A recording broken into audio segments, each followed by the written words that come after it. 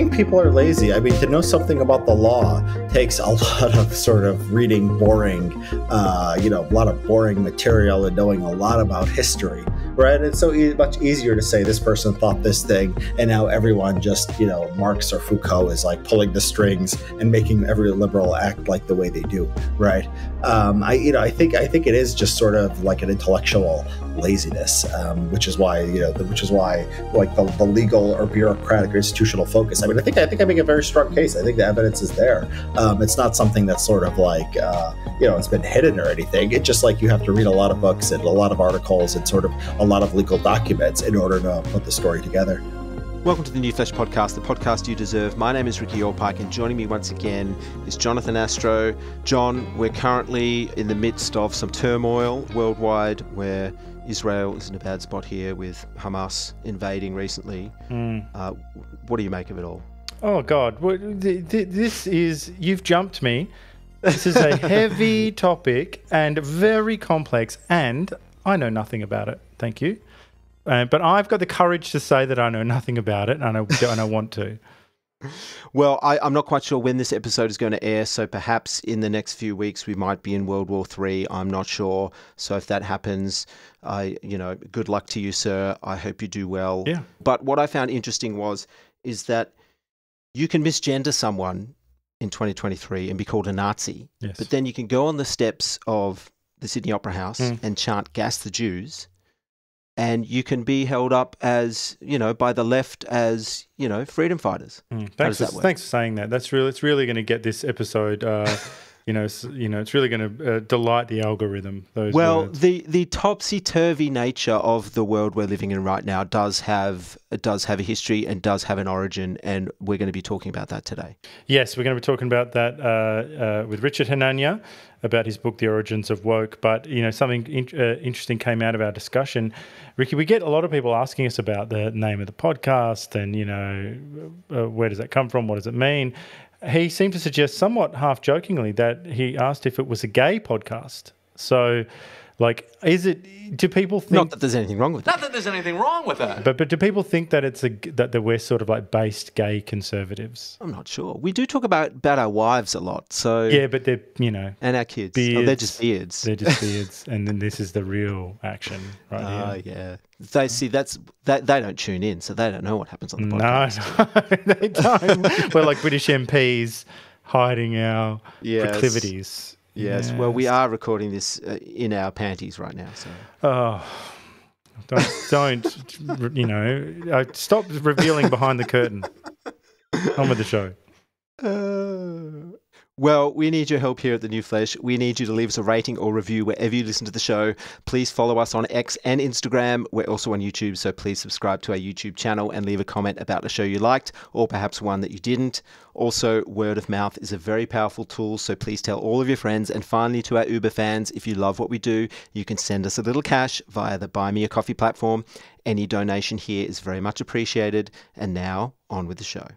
Richard Hanania is a research fellow at the University of Texas and the president and founder at the Center for the Study of Partisanship and Ideology. He was previously a research fellow at the Saltzman Institute of War and Peace Studies at Columbia University. He is also the author of Public Choice Theory and the Illusion of Grand Strategy. His most recent book is The Origins of Woke, Civil Rights Law, Corporate America, and the Triumph of Identity Politics. Saga and Jetty from Breaking Point says, to understand the cultural revolution sweeping the US and how to fight it, you must read this book. It's as simple as that, close quote. The Atlantic dubs it a Trojan horse for white supremacy. Richard, welcome to The New Flesh. Thanks. Glad to be here. I'm not at the University of Texas anymore, but besides that, the intro was perfect. I knew that was going to be the case. So many apologies. No, it's not because of that. It's just because it ended. I had a fellowship and it ended in the summer of 2023. Oh, so we weren't kicked out. Dishonorably discharged. Yes. No, that never happened to me, no. Well, we're going to get into your book shortly, The Origins of Woke. We also have some questions about cancellation, along with some questions about the delicious hit pieces that have been penned about you. I have to say, though, Richard, I discovered recently that you have some Arab roots, if I am correct. Yeah, I'm full Arab. 23andMe. I posted it a couple of weeks ago. It's Okay. like 80% and 20% European or something. Full like that. Arab certified. So were you never tempted to whip this out as a woke jitsu move on your critics? I mean, shouldn't HuffPo and The Atlantic face up to their hate crimes against you? Hashtag I stand with Hanania. No, in America, I mean, Arabs are pretty much considered white. I mean, it's pretty much how you look. I know they're considered Asians, and I don't know about Australia, but I know in the UK they go to the Asian category, which is not how it works in the United States. And then just because of my looks, I have nothing. I saw Bukele the other day saying, as a Palestinian, this is what I think about the Israeli-Hamas war. And I was like, oh, I never, Bukele does it. He's very politically incorrect. Maybe I can do it too. But I don't like identity politics, so I tend not to do that. You're a very principled man. Yes, thank you. Yeah, it makes me cringe. I just hate it. I hate everyone who does this. But you're not the first of our guests to everyone we ask, Jason Hill, everyone we've said, Jason Hill. We ask everyone, we say, come on, they've all got something they can use, and none of you use it. And everyone can use something, because anything besides heterosexual, white, male, cis, right? That's like not a huge part of the population anymore in the U.S. And so, everyone's got something. Well, John, don't you have a distant, yes, like Indian? My great uncle or something, great grandfather was in British India, and he married a young bride. Unfortunately, it appears that he was a minor attracted person, but that was the times, I believe. She was quite young, but yeah. So I'm going to ride that wave. What do you think, Richard? New Flesh is not a gay podcast. I assume that's what it was. It could be. I mean, we're open. So anyway, well, John, I am buying you a turban for your birthday. Okay. Yes. Well, I'll wear it. One of the recent threads on this show has been cancellation, and we just happen to have interviewed several outspoken people recently who have been cancelled in various ways. And you wrote a piece on your Substack recently about cancellation. So what are your thoughts on cancel culture? Is it as bad as it once was? I had that piece, and it was very American centric. Like the culture follows sort of America, but I think it's a very, very unique to the American political situation. So my article was, and I think it is. I think there was among conservatives, there were gatekeepers about 12, 15 years ago, where there really wasn't that much media. There wasn't much you could do at your own. If you wanted to be a conservative writer or columnist, you can go on Fox News, you can write for the New York Post or National Review. There's only a handful of things. And the people who ran those tended to be pretty, establishment, had good relations with sort of the liberal media. It's like Mitt Romney style Republican.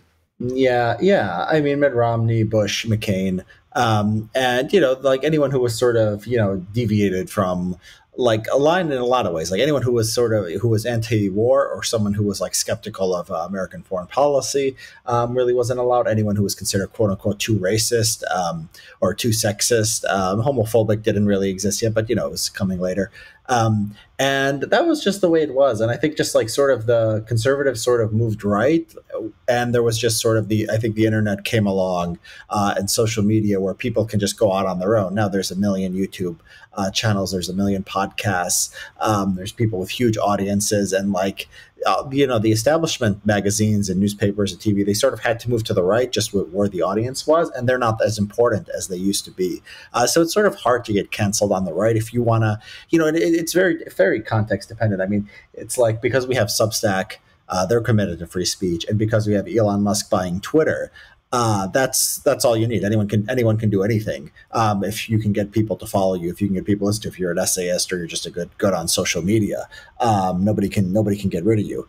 And so, I mean, there's more freedom. I think that there's sort of a narrowing of debate within elite institutions. So American universities are particularly bad. The mainstream media is, gone pretty crazy on race and gender issues. It'll never be 2020 again. But it is pretty restricted what you can talk about. So cancel culture is we used to talk about it in the United States as because it was a monoculture. It was like if the New York Times said you were racist, or they wrote a hit piece about you, conservative publications, outlets wouldn't want to have anything to do with you, right? So there was a cancel culture, and like the whole culture was just dependent on sort of like what a few people said, and that's gone. Now you have this right-wing culture and this left-wing culture, and like sort of, you know, these different flavors of different things, and people going out on their own. And so, you know, it depends on sort of your perspective as to whether it's getting better or pretty much being, I don't think it's getting worse, but probably staying the same in the, you know, in some of the elite institutions. Well, it's interesting you mentioned 2020. I think that does feel like it's hard to describe to people. Well, it will be hard to describe to people how you couldn't say certain things at that time, and if you said it, like, you would be eviscerated, or like it would just be, you would be completely disappeared. But do you think we'll ever get to a point where it's frowned upon, like, to go on a crusade or cancel someone? For example, there's a 90-minute podcast episode out there where two hosts pour over every detail of your online life in loving detail. Like, this thing is like it's like, what is this? Who is this? It's you've mentioned this guy before. His name's Katz. That guy, Jonathan. He did a 90-minute podcast on me. Yeah. There's an episode. I'm serious. Go into YouTube and just type Richard Hanania. You know, maybe, and I think I did the filter maybe for this month or something like that. And they talk. I'll send you the link. Actually, they talk about you. No, I don't want to. I don't care about this stuff. Like, on principle, I don't. Well, I don't know. I mean, it's not about caring about it. It's just, you know, I mean, there's some claims made. There's some claims made about you. And maybe you might want to know about that. I don't know. I don't want to know. Well, that's neither do I. Neither do I, really. But this is out there, is what I'm saying. Like that's what I'm saying. It's a 90-minute research podcast. He's got this thing with 73 views. Is that it? Well, I'm one of those views. So one of 73 people have seen it. Yeah. We're giving it more press than it does. See, now you mentioned it. Now it's going to have 150. No, but these guys, but the beauty about all these things is that they've actually driven up the sales of your book, which is nice. But anyway, the point I'm trying to make is, it just demonstrates how it doesn't matter. This guy's wasting his life, right? If he's 90 minutes for 70 people, he's, you know, not even getting a person a minute for, you know, for talking about. But listening to it, I got that feeling. It just came across as creepy and unhinged, because there was that zeal and that passion behind, you know, talking about you like you were, like the head of some, I don't know, like Nazi organization, kind of, like, you know, and I think it even sort of had mildly scary music behind it and stuff.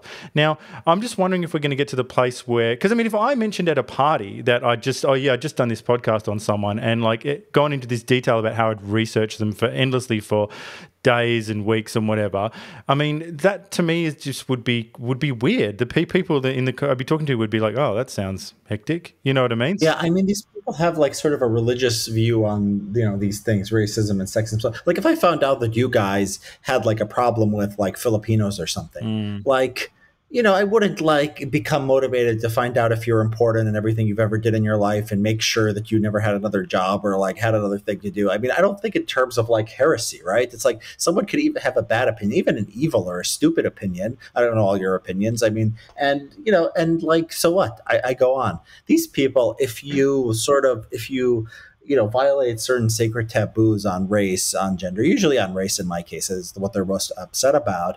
To them, that's the definition of morality. Like, that's the litmus test for whether you are a person who should be listened to or should exist in, you know, as a public person in any capacity. And so, yeah, it's a sad thing. I mean, but you know, I think that they are they are not the, you know, they don't have the power that they once did. I mean, this Katz thing, I mean, he doesn't matter. He was complaining once. I didn't see his podcast, but I did see some articles people showed me where he like tried to write a New York Times op-ed about me. And he was like complaining that they wouldn't take it, like, because the New York Times, like, you know, whatever, like, we're not going to have 100 articles on Richard Hanania. And he just like, I'm publishing it here because they don't think it's important. Like, he's like, they need to be held accountable because they published me or something like that. And the New York Times, so, like, they weren't ready for what he was laying down. That's what he's saying. Yeah, they were covering for their own racism for associating with me or something. And yeah, he published it on a Substack, and like, whatever, Substack is not that popular. I mean, I don't care. Like, they are like the remnants of, like, you know, 2019, 2020 culture. And they're going to just become less powerful as time goes on, not just because of the way the culture is moving, but because of just because there's more freedom of speech, because of Musk having Twitter, because of Substack, because technology is going to keep progressing, and the sort of the gatekeeping function is just not there like it used to be. And so, yeah, I mean, I'm amused to hear that guy sort of did a 90-minute podcast, tracing my internet history. I mean, good for him. But do you think we'll get to a point in history where this sort of outrage archaeology that people engage in will be frowned upon, where people will just say that enough, stop it, get over it, get over it? Yeah, I mean, there's like a thing going on right now. So the day we're recording this, just a few days after the Hamas attack on Israel, and I see conservatives sort of gloating like, oh, these college kids who are like saying good things about the Hamas, they're not gonna be employable. So it's like just human nature that people are gonna like want to sort of cancel people who offend them or people who they don't like. So I don't know. I think that I think it'll probably exist somewhere, just because there's powerful sort of emotional forces behind wokeness, behind political correctness. So it'll exist. I mean, it'll be its own sort of. I think Katz has a few Substack subscribers, that he has some people who listen to him. But the question, everything will sort of exist in some form in the future of the internet. The question is how important it will be, and I'm hopeful that it's not going to be very important. Well, before we get into this actual substance of your book and its thesis, it's worth saying that The Atlantic wrote an incredible review of your book. I happen to think it's a worthwhile read, your book, but they, in contrast, say that, quote, it's a racist, sexist fever dream, the product of an author whose not inconsiderable intellect has been warped and distorted, like many young conservatives, by obnoxious mixture of racist pseudoscience and the casual misogyny of the extremely online right. What do you say?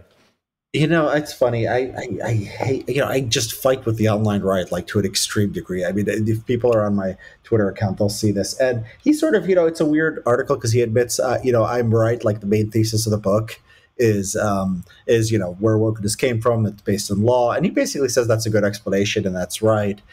He's very upset because he feels I probably have, and I do, politically incorrect views on race and gender, even though it's not really the focus of the book. He really has to go outside the book to get that stuff. And so I think this is like, this our gateway of white supremacy, gateway to white supremacy. I mean, it's good. I mean, people talk about that now when I go on other podcasts and they say, "Isn't this funny? Isn't this funny? This review." I wish more liberals would sort of engage with the book. I was happy to get the Atlantic review, but this is what I'm talking about. Like the review had to be this way, right? It had to be a black guy saying this guy has politically incorrect views on race. If it was a white guy saying this is a good book and very interesting, I mean, all his coworkers will probably blast him on Twitter. I don't know. Maybe that's a little bit dated. I think it's a little bit dated because nobody like sort of steps out of line anymore. So you don't have these opportunities for people to be scolded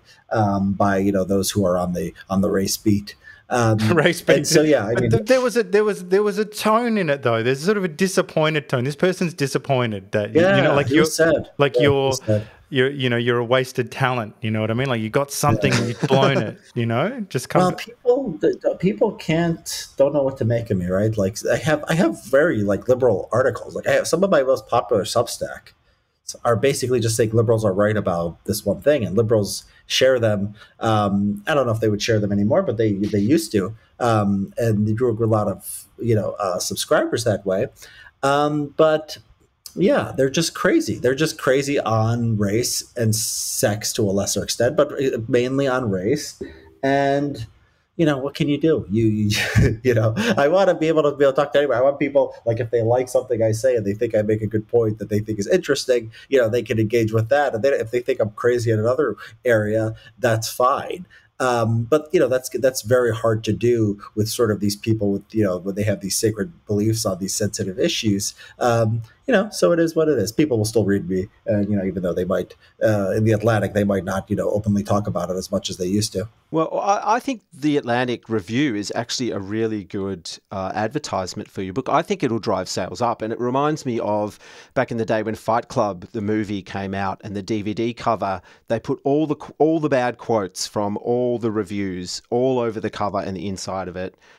And I think that was an amazing. It was cool. It made it rock. It made it more rock and roll. It made it rock and roll. It did.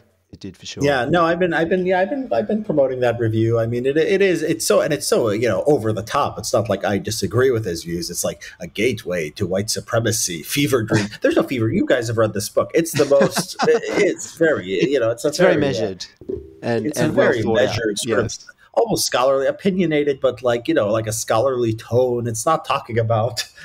It's not insulting people. It's a very sort of strange thing to say, but I just think it just demonstrates how irrational these people can be on these issues. Well, let's start to dip our toe in the water here and get into your book. Your book is interesting in that it takes a different approach to wokeness and the origins of it than some other books we've seen. Would you mind running us through sort of the broad thesis of your book? Yeah. So I mean, the idea is that basically you can trace this culture, this cultural shift that we call wokeness to civil rights law. So a series of laws and regulations and court decisions in the United States, mainly in the 60s and 70s, but, in different areas also in the 80s and early 90s, that basically made institutions be obsessed with identity issues, right? So the idea that if one group does better on tests, that test is presumptively racist. That's from a 1971 Supreme Court case.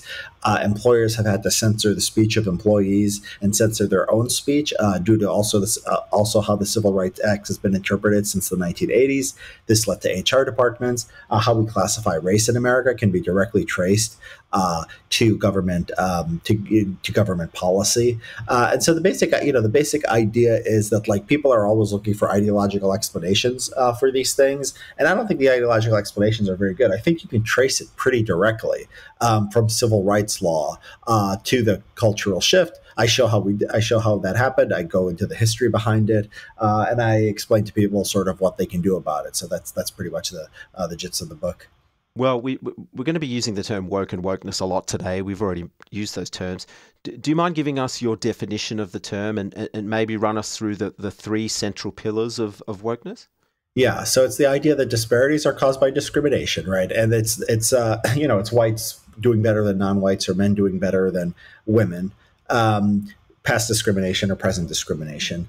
You need speech codes. It's a speech restrictive ideology that says you have to restrict speech in order to overcome those disparities. And then you need an HR bureaucracy in order to sort of enforce this attempt to overcome disparities and to restrict speech, right? So I think this is pretty much when people say this is woke. They're saying they're talking about like schools not disciplining students because some races discipline more than the other, or like economic people are talking often economic inequality, right, on race, sex, women earning less than men, right, or they're trying to shut someone's speech down on these issues. So I think it pretty much captures the core of an wokeness. People can expand that and talk about climate change or something. I mean, you hear that sometimes too, but I think this is sort of just like the best definition that gives us something manageable to work with. And, we've read elsewhere that there was a great awakening in 2015 or so, or, around that time. But your book says that the root system of this way of thinking goes back further.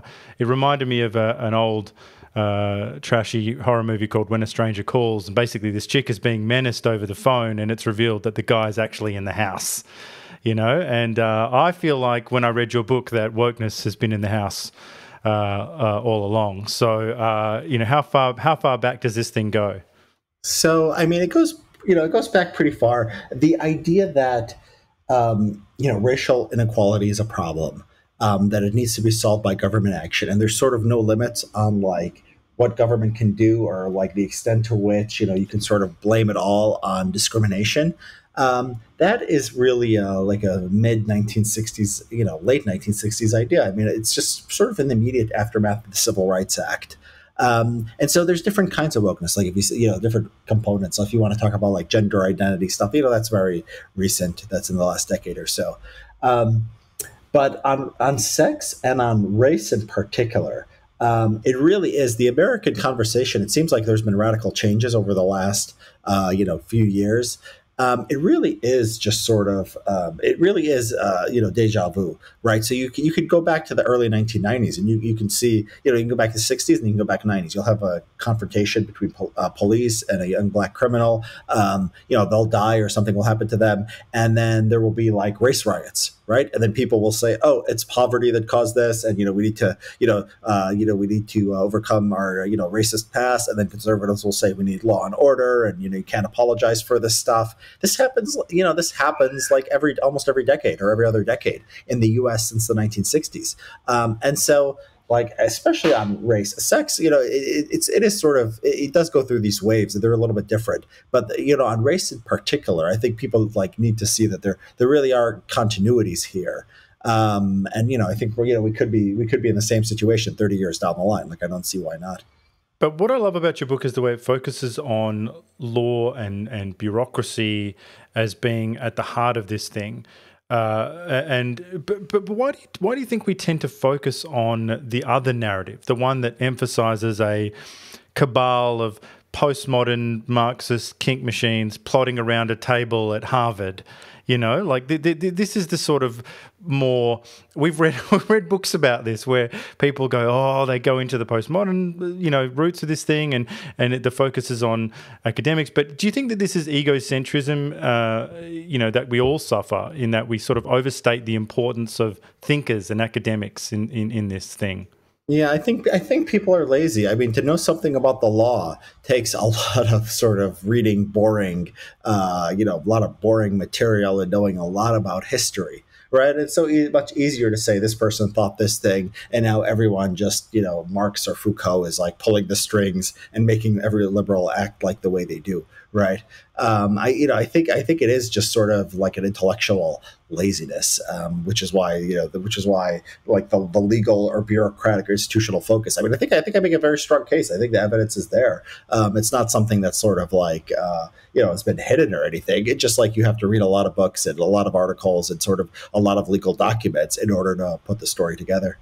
Well, I'd love to get your take on the sort of the fairly recent Supreme Court ruling against the affirmative action admission policies of Harvard and the University of North Carolina, which I think your book sort of was written and came out just before that ruling. So what are your thoughts on that? Yeah, I mean, it's they banned affirmative action. Supreme Court banned affirmative action in the university setting. I think that it's gonna, and I think it's pretty much demonstrated my point. The reaction afterwards. There's a lot of news stories about universities and even corporations, even though it wasn't directly related to corporate hiring or corporate business practices. There's already been a reaction there just in one Supreme Court case. Now, what the next step is going to be, it depends on what every legal case, every decision is sort of it just moves the needle a little bit, right? And then the next question is sort of, what's gonna come next? Because then what's legal? It's sort of, there's something else on the border, and then you're gonna fight that, and then go to the next thing. So who's on the judiciary? Who are the judges? The way they rule in the next few years is going to help determine this a lot. But I think that the decision is like a really good sort of demonstration of my thesis. I mean, there hasn't been a really a conservative, major decision pushing in this direction to this extent in a very, very long time, if ever, really, since the Civil Rights Act was passed. And so, yeah, I mean, it's important. Its importance, though, will be determined by sort of what comes after. But even California doesn't like affirmative action. I mean, that is saying a lot. If California isn't into this idea, well, they sort of are. I mean, they get around it. Like, the voters are not, but like, they get around it. Institutions like the University of California system does practice some affirmative action. And so, yeah, elites, American elites they do love this stuff. I mean, they are sort of guilty. I mean, they do it like Oscars, like for the Oscars and stuff like that. Like, they just feel guilty. They just feel like, ew, everything is too white. Like, something has to be done about this. It is sort of, organic, not maybe among the masses of the people, but at least among sort of artistic and sort of government and educational elites. We'll love it. We love affirmative action so much. We're going to sit in an audience and watch a man get up and slap another man on stage in front of the world, and everyone will just sit there politely and go, we don't know what to do in this situation. Was that because of affirmative action? I don't know. Well, no, they were too frightened. The security was too frightened. Everyone was too frightened. They were like, what do we do? Like, maybe. Well, the security guards were probably white. Imagine that. White security guards coming on. I don't know what happened. It could have been because he's Will Smith. It could have been because it's Hollywood and it's famous. But it didn't look good. On the outset, it looked like, would we let Jack Nicholson? Maybe we would. I don't know. But one of the tensions you bring up. Slap the white man. That would have been funny. I mean, that would have been funny. That would have been probably more affirmative action. It was a black guy slapping a black guy. Yeah, it was. Maybe they would have been. I don't know. I think if it was like a rapper, I think it was Will Smith. If it was like a dangerous rapper, I don't even know who's a dangerous rapper anymore. 50 Cent. I don't know. That's a dated reference. You have just dated yourself. You're on my page though. Well, I was thinking the same thing. Yeah, I think he's still out there. If he went instead of Will Smith, I think they probably would have sensed some danger. Yes, probably. But in your book, you talk about this interesting tension between in the US. There's this sort of desire for helping out people who it's perceived need help. Minorities and people who are disadvantaged. But then there's this absolute horror of quotas. So we've got this tension between, because part of me, when I was reading your book, I was like, oh, geez, wouldn't it just be so much cleaner if people just said, yeah, we want a quota. We want a quota. Yeah. It's the subterfuge and the going along to get along and the bureaucracy and the circuitous route to get to this quota, which is so frustrating. Yeah, I mean, this is not the left's fault, actually. It's just a political compromise, right? Because like people on the farthest left want the quotas and the people on the right don't want quotas. And it's the people in the middle who've been sort of, having the court decisions that have come down that have like made this sort of in-between system where you can use race, but you really can't use race or something. And but you can have disparate impact and all these other things. So yeah, I mean, I think that, it's an interesting question, what would have happened if we just, allowed quotas? Like, I don't know, like what would have happened to the culture. It would have been interesting. I mean, we would have gone a different direction. It's completely plausible that this would have caused a backlash, and then we would have gone to straight race blindness, right? Because this was an issue in American politics. Sort of disappeared by around 2000 or so, but like in the 1990s and 1980s, like politicians would talk about quotas more, although it was always sort of hidden. But if it was explicit that whole time, politicians might have, between Reagan and Bush and that era, they might have done something about it. Or maybe, who knows? Maybe it would have just created, maybe it just would, I mean, like these things are hard to get rid of. They often, it's rare that we get rid of quotas. Maybe the American system is different. It's just so contrary to, American sort of political culture. But yeah, maybe it would have just created a radical base of sort of activists within organizations, and things would have been the same, or even worse. It's hard to know, but it certainly would have been different. I mean, it would have been it would have been fascinating if we could run that experiment. Well, you write that businesses are required to get results, but aren't allowed to use quotas, which is, as John said, it's like this weird subterfuge. Are quotas illegal? Like if they were to say, you need to have this many people, is that illegal? Yeah. Yes, it's illegal. Yeah. I mean, yeah, technically everyone agrees. All the Supreme Court cases say that's illegal. Now, what you have is what you have to have is just affirmative action, which is goals and timetables, which means that if you don't have enough women or minorities, you set a goal. This sounds stupid, but it basically, it is just sort of a thing of semantics. It can't be too explicit. But if your numbers don't line up, the government will come after you in various ways. So you can see sort of how like everything is sort of has to be this sort of has this split personality within every American institution.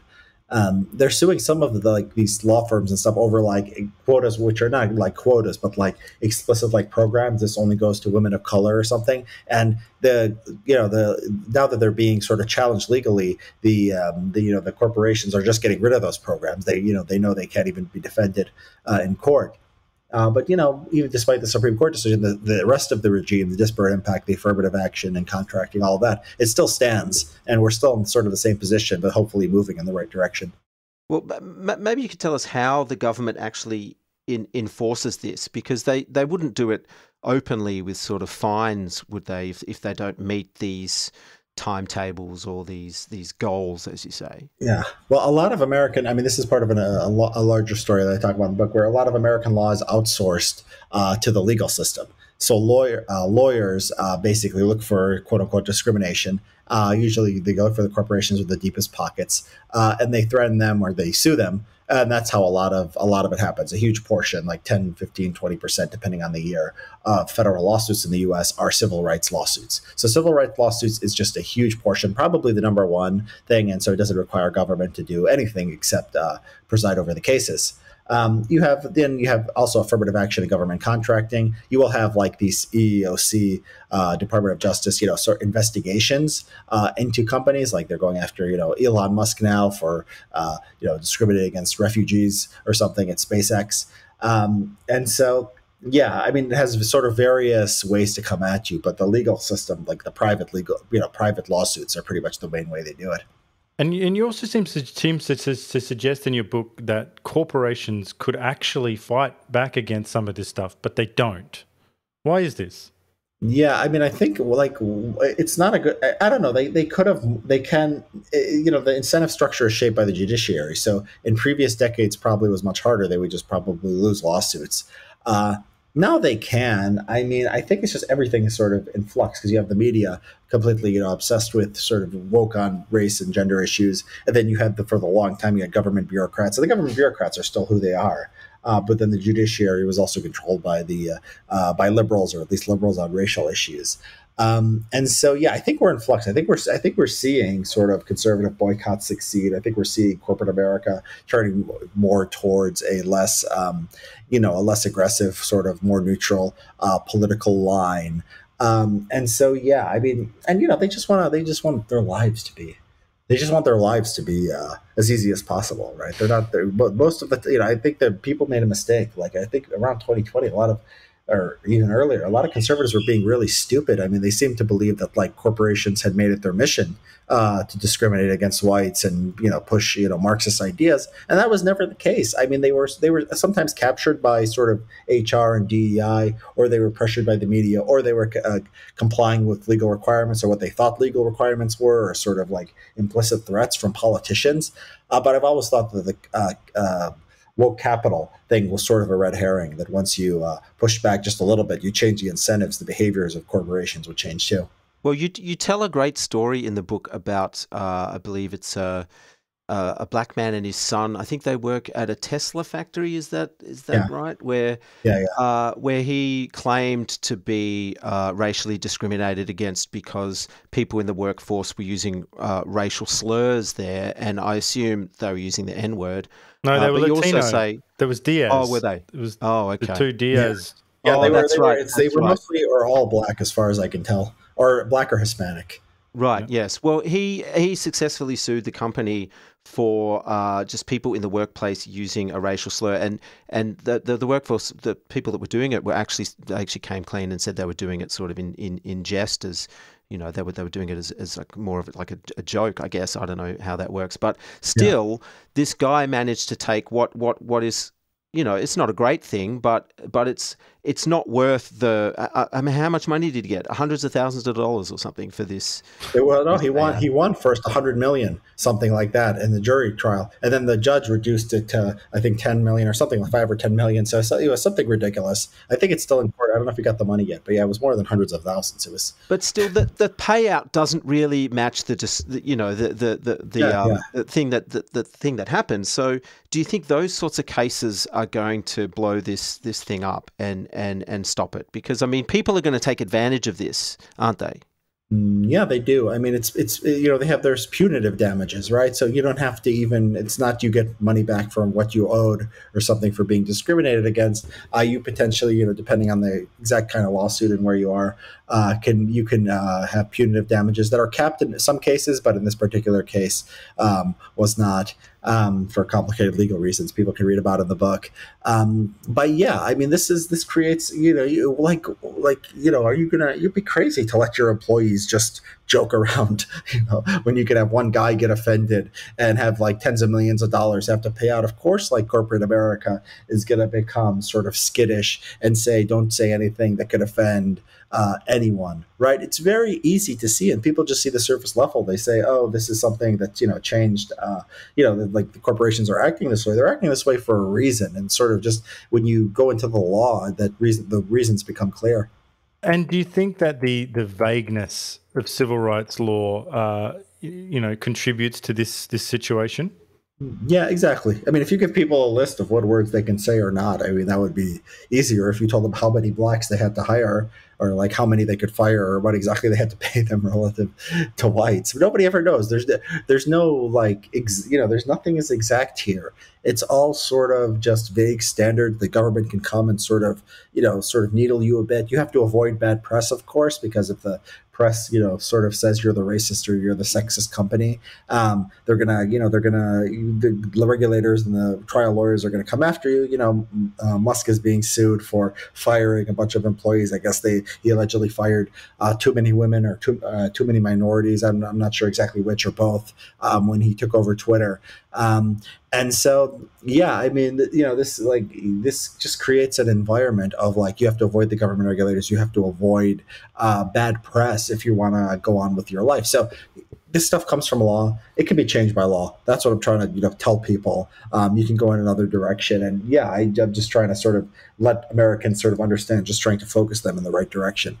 Don't you think this is so? This is taking using your book as a springboard. This next idea, but because reading it and hearing about these ludicrous situations, like you just said, it's so anti-creativity, anti-productivity, anti-innovation to be just this disgusting grifter or someone caught up in a grift where you're just like I think I can be personal about Mr. Diaz, who was offended at the racial slurs, and say, he's not creating anything. He's not producing anything now. Yeah. Well, maybe he might. Look, maybe he'll take that 15 mil and then he'll finally have the time to create something. But like, it's just one of those things. Like, it's so crushing to read, to think about this whole system being not about driving us forward. It's holding us back. Yeah, I mean, it's a it's all over it's all over the economy, right? I mean, you sort of have people who produce things, and then you have like rent seekers, like grabbing a toll each way, right? Hire enough minorities, like pay out this lawsuit for this thing. Just sort of like what they've done to sort of SpaceX, when like these government bureaucrats are making sure they don't like disturb any crabs or whatever. There was some like ridiculous thing about SpaceX wanted a rocket launch, and they said some quail eggs, and some windows were broken. I mean, it's just so, and so these government regulators are like sort of, everywhere. And this is not a complicated sort of, this is not a new critique of society. This is standard conservative libertarian sort of argument of people who create stuff, and then sort of this activist, bureaucratic, and legal class that just sort of rent seeks and stops other people from being able to do things. So yeah, you're right. Civil rights law should be sort of understood in that context. Well, in addition to this whole thing affecting hiring practices, you do say in your book that the government regulates dating and humor in the workplace. Can you run us through how they actually do this and what the impact of this regulation is on your average worker and employer?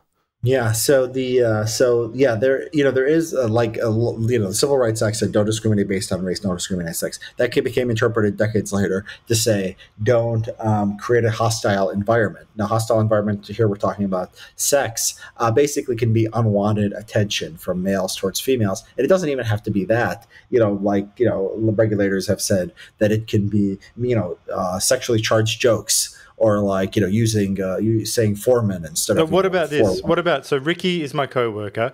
He bends down to get something from the copier, and I pull out a slide whistle and I go whoop, like when he bends down. Is that enough?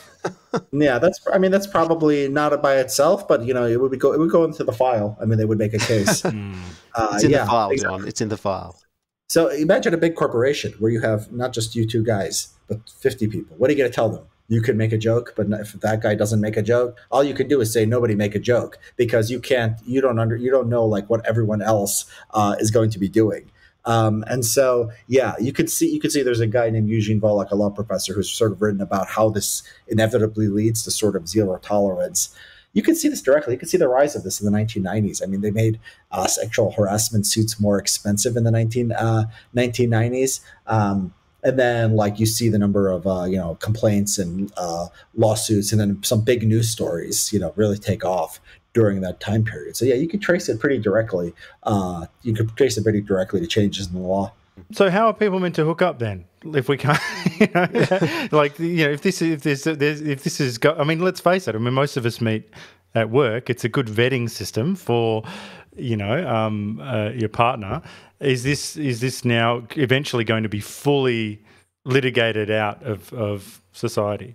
No, I mean, to an extent, yeah, but I mean, a lot of people still do meet their spouses at work. It's not actually illegal to date your coworker. I mean, it can be probably, it's not actually illegal. Some places might have policies, but usually, they understand that it happens, and maybe a boss and an employee, is probably more commonly considered problematic. Although, I mean, women often like, a man sort of in position of authority and power. And so if that becomes more difficult, it's sort of, you can see how that could interfere with relationships. So, yeah, I mean, people are going to the internet, or people are not having as many relationships anymore. I don't know how much of this can be traced to civil rights law, but, perhaps some of it, because we've got to flirt to get, don't we? Like the initial stages, because it's not just would you like to go out on a date? It's all the stuff before that. It's the sub rosa stuff. Yeah, exactly. It's the environment. It's a sexually charged environment. Yes.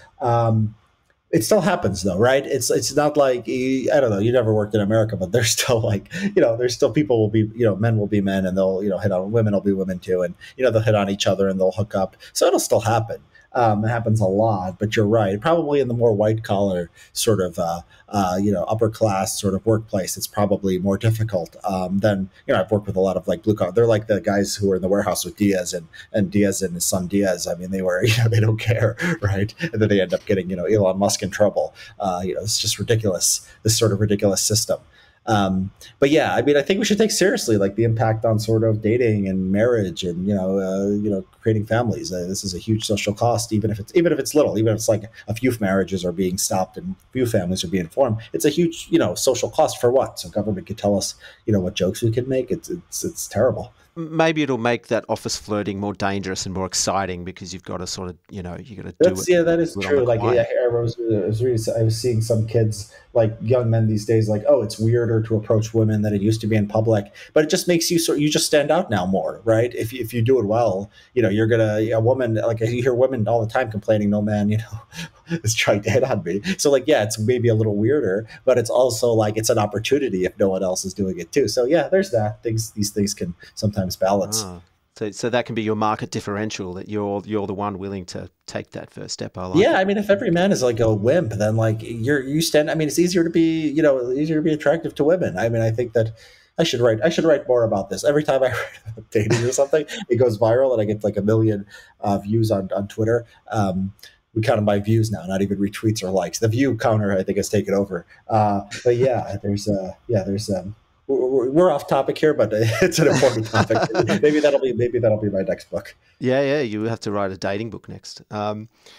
So I wanted to ask you, how does religion factor into all of this? Is anyone concerned that there's not a balanced proportion of Catholics, Hindus, and Muslims in the workplace? Now, I know this is a tongue-in-cheek question, but I am interested in how diversity and equity bureaucrats and the diversity obsessed elites treat discrimination when it's on the basis of religion. You don't have disparate impact. You don't have the statistical, you didn't hire enough Catholics or you hired too much Protestants, because we don't keep the data. On race, you have to keep the data, right? And so this is sort of a path dependency. Now, if it turns out that you are hostile to Catholics or Jews or something, you can still be sued under the civil rights laws. But it's getting rid of the data collection and the disparate impact and the statistical measures of discrimination takes care of 70% of the problem. And because there's nothing to obsess over. You don't collect the data. How could you have a program to have more Jews or have more Catholics? You just can't. Well, I'd like to see a program where they perhaps hire more people without university degrees. I think that'd be a good thing to happen. I don't know. I'd like fewer people to get university degrees. Now there's sort of an adverse selection thing where like people who don't get university degrees often are, they don't because so many people get degrees now. But like if you don't, it's sort of a bad signal. So yeah, I want fewer people to go to college. I mean, and then let businesses decide sort of what makes the best employees. So it occurred to me also reading your book that I think human resources might be one of the most odious professions in the world. Richard, who are these people? Help me understand the enemy. I mean, there's Hamas kidnappers out there, and they're pretty bad too. Sorry, North Korean, gulag. Oh yeah, they're bad too. Yeah. So yeah, they're disproportionately women. I think it's like it's 2 to 1 or something close to that, and some of them I think do normal like human paperwork for hiring and firing.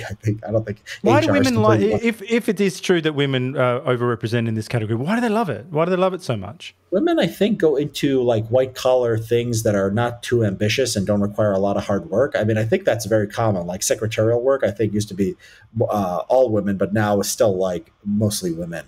So I think anything sort of paperwork and not just sort of iffy having to do with people. I think you find women, and then it is a sort of a woke sort of bureaucracy to a large extent, and so that makes sense. It would draw more women too. And so, what these people do is, I mean, I don't know, do you have HR? Does the phrase mean something? It means the same thing in Australia? Yes, you never want to hear it. You never want to hear HR. I've informed HR. It's amazing. You use the same words. I mean, it was like an American thing that popped up, and somehow it's also in Australia and other countries too. I can't imagine what people did before it. Actually, it's like someone just did something, and everyone was like, "I'm going to tell." I don't know who I'm going to tell. I just have to get on with my work. Wouldn't you tell the boss or your site manager or like the next person up? You either dealt with it yourself. I mean, you just like adult, right? You deal with it yourself, or you find a new job, or you just tell you tell your boss. It became formalized. The entire workplace became formalized starting in like the 60s and 70s, and that includes everything. That includes record keeping. Like it used to be promotions. Like it was like not so common to have a evaluation where like you would sit there and you'd say X. You did X, Y, Z. It used to be sort of more informal. Like the boss sort of or the manager sort of knew who was a good employee, who wasn't. They could promote and hire and fire on that basis. But you can't do anything informally anymore because you need to defend yourself. You need a paper trail to show you're not being racist. So you want to fire a black guy, you got to be able to say, oh, you didn't make this many calls or you didn't make this many sales this month. If you just sort of go off the top of your head, there's a problem. There's a potential discrimination lawsuit or case made for discrimination. This has been like a formalization and a bureaucratization of life. It's just sort of stuck to sort of race and gender, which are huge issues, right? How races interact and how men and women interact. But it hasn't even just been that. It's sort of changed the entirety of like what work means in the Western world. Well, Richard, we're mindful of time, so we have to start our descent here. But we'd like to know how we wind this back. Is it even possible? Have we gone too far? It's going to be a long process. I mean, the culture has changed in certain ways, so cultural change doesn't happen overnight. Legal change can happen right away. But there's there's an entire chapter of the book, chapter 6, which goes into exactly what court cases, what sort of what mechanisms are available to the executive branch. It's an explicitly political book. I mean, it tells you sort of what you have to do because, I want to explain this stuff, but I also really hate this stuff and I want to see it change. And I'm just sort of, go to chapter 6. I mean, this is very American focused, but if you have anything to do with American politics, I mean, it tells you exactly, where to go. Now, some of our listeners are in normal jobs, in some of them in pretty woke professions and workplaces. What's your advice to them, if you don't mind giving some advice to someone who's been through, some pretty heavy cancellations after just speaking your mind? Should our people toe the line? Should they speak out against the mad policies they don't believe in? What's your recommendation? And every person is in a different situation. Some people, don't like conflict. Some people don't mind it. Some people really feel the need to speak their mind. Other people don't. I mean, some people might feel pressured. It depends on your workplace. It depends on sort of the industry you're in. It's hard to give general advice on these things. I'm broadly, more philosophically. I have an article called "How I Overcame Anxiety," where I think that most people in modern life are pathologically risk averse. So I think if you, like we just talked about dating, if you're like on the fence of whether you should, approach a woman, or on the fence over whether you should give your opinion or not, most of the time you're worrying too much, and you'll live a much better and freer life if you just take the step, do what you sort of want to do but are a little bit scared to do, because we evolved in situations where the downside of risk was so large, you pissed off the tribe, they'd stone you to death or leave you to starve. That doesn't happen anymore. We've evolved in this way where we think we're going to die if we look bad in a social situation or something like that. So yeah, I mean, I'm pro courage for the most part, although circumstances, of course, circumstances of people differ. Well, just quickly, we have to get your prediction on the US election next year. How do you think it plays out? I think I've always said it's going to be Biden and Trump. More people are coming along to that conclusion. I think the Republicans are always sort of the underdog. So I think it's like 60-40 Democrats. I think the foreign policy sort of chaos helps Republicans. But yeah, it's going to be Biden, it's going to be Trump, and it's going to be a close election. I don't think one side is going to run away with it. Well, one of the questions we ask all of our guests, we'd love to know what you're reading right now. What am I reading? I'm reading, so there's a guy named Konstantin Amrou. Have you heard of this guy? No. He sometimes goes under Bronze Age pervert. He's got a new book out. He just published his dissertation, which was, I don't know, 10 years ago or something, or 5 or 10 years ago. And, I want to write a review of that. It's called, let me see, I have it on my Kindle right here. It's Selective Breeding and the Birth of Philosophy. So it argues that basically the entire, the ancient Greeks were interested in sort of breeding a better kind of man. This got lost and sort of, was sort of ignored for most of, history up until now. And we sort of it's going back to the ancients and saying this is where history came from. This is where philosophy sort of how it started. I'm writing a book called by Robert Gordon called The Rise and Fall of American Growth. It's in the canon of sort of progress studies people. So it just traces sort of how American living standard has risen over the last 200 years or so. Not really 200 years, yeah, 200 years, yeah, since the 19th century at least. I'm reading Camille Paglia's. It's an old book, Sexual Persona. Yes, yeah. It's good. I might have some things to write about that too. I just finished the Oppenheimer biography, American Prometheus, because I saw the book and I liked the book. I wrote a review of it, and then on my Twitter for subscribers, I wrote a review of the book that the movie was based on, so people could check that out if they're interested. You might be one of the first people to proudly mention your Kindle. Can you hold your Kindle up, please? Can I see what you? Oh, I have it's just my iPhone. It's a Kindle app on the iPhone. It's not. This is fascinating because normally people go, "Let me just get the book," and they've all got these big books. I got my own book. I mean, but no, I just read on Kindle. I mean, it's my phone. I take it places. I lose stuff. Everything is clutter. I want everything electronic. I'll lose it. The pages will get bent. I won't be able to find it. This is just much easier. I can go to the dentist or whatever. Sit in the waiting room and read whatever I want. Well, that's great. Well, your book is called The Origins of Woke, Civil Rights Law, Corporate America, and the Triumph of Identity Politics. It's out everywhere. It's on audio as well, which is the way I read the book or listened to the book. Now, if people want to follow you, are you on social media? Are you on X? No, never. I've never been on social media. No, of course, yeah. I'm on Substack and Twitter. I'm there all day. Richard Hanania, easy to find under my own name on both of them. Excellent. Well, everyone go and follow this man. Richard, it's been a pleasure, and I don't care what The Atlantic says about you. I like the book, and I thought you were a nice guy. Oh, thank you very much. I appreciate it. Great to be here, guys. Thanks a lot. Thanks, Richard.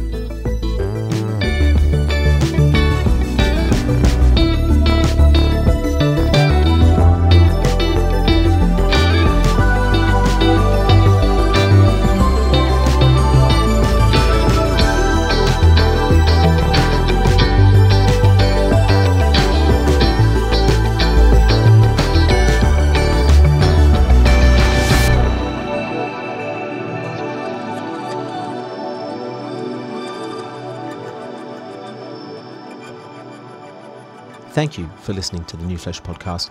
If you like our work, please consider rating us on Apple Podcasts or even writing us a review. It really does help the show reach a wider audience. We'll be back with another episode next week. Until then, long live the New Flesh.